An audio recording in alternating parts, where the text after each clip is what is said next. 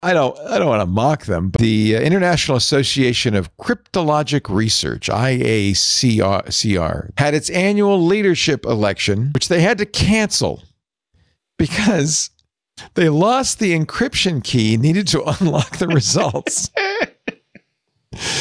They said Friday the votes were submitted and tallied using Helios, which is an open source voting system that uses peer-reviewed crypto to cast and count votes in a verifiable, confidential, and privacy-preserving way. They have 3 members of an election committee that act as independent trustees. To prevent 2 of them from colluding, each trustee holds a mere 1/3 of the cryptographic key material. They've got like multiple holders. Unfortunately, this is from the IACR's press release, one of the 3 trustees has irretrievably lost their private key. Womp womp. An honest but unfortunate human mistake. Yeah, one job. Cannot compute their decryption share. As a result, Helios is unable to complete the decryption process.